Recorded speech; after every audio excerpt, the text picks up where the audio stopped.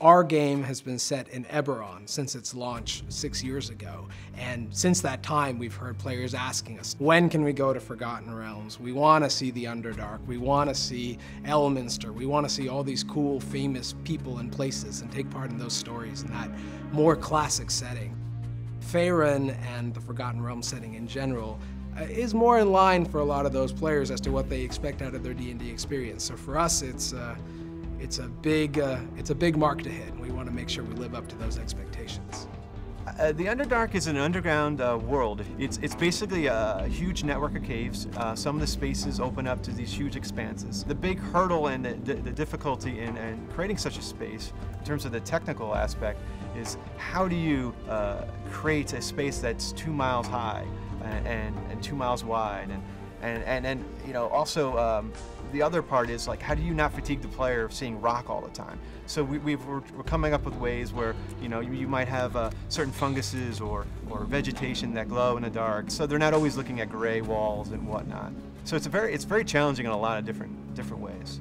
When Jeff and I, you know, started looking at the Underdark and deciding where we wanted to take it visually, we looked at a lot of images of some of the most fantastic caves, natural occurring caves in the world. And so in my time, you know, thinking of ways to bring the space to life so that it's more than just a cave. So maybe I'm making some kind of luminescent algae or a new type of mushroom that players haven't seen before. And beyond that, it's also, you know, home to the Drow and home to Schindlerin. And so there's a lot of cool lore that we get to dig into with that as well. Schindlerin in and of itself has a unique flavor, different from other Drow cities. It's actually built on a huge ziggurat, sort of a triangular pyramid that is quite big. It underlies the entire city. We've been working very closely with Wizards of the Coast. This is a place that you can't directly get to. We can work around it in the Underdark as far as physical space, both as a player and in the way that it's designed. It's a trading city.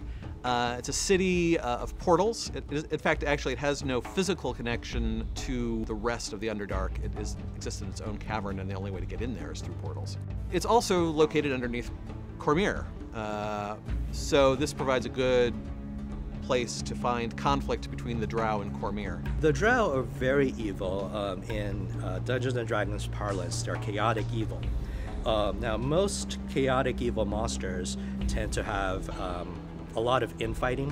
The Drow are like that, but they're a little bit more powerful and dominant. They're civilization builders. They plot against each other, they assassinate each other, or make temporary alliances to gain power. Basically, they see everybody as prey. They're all about how they can exploit somebody else to gain power for themselves. And they're very intelligent, they're high magic, they're one of the most dangerous and advanced civilizations out there, which makes them, you know, a really, really difficult enemy to go up against. Well, of course, there's a ton of monsters that we wanted to put into this release, and there's quite a few of them we got in there. So players will be excited that we have things like the Purple Worm, Dragoloth, different parts of the Drow faction, like priestesses and other different roles that the Drow are going to have, as well as Driders, which are half a Drow, half spider. Those are some of the monsters that are coming to the Underdark for sure. There may also be a brand new dragon in there somewhere. If players search through every corner of the space, they might find a nasty encounter with a new dragon they haven't seen before. It's generally a really cool space, and the monsters, of course, in the storyline are a big part of it.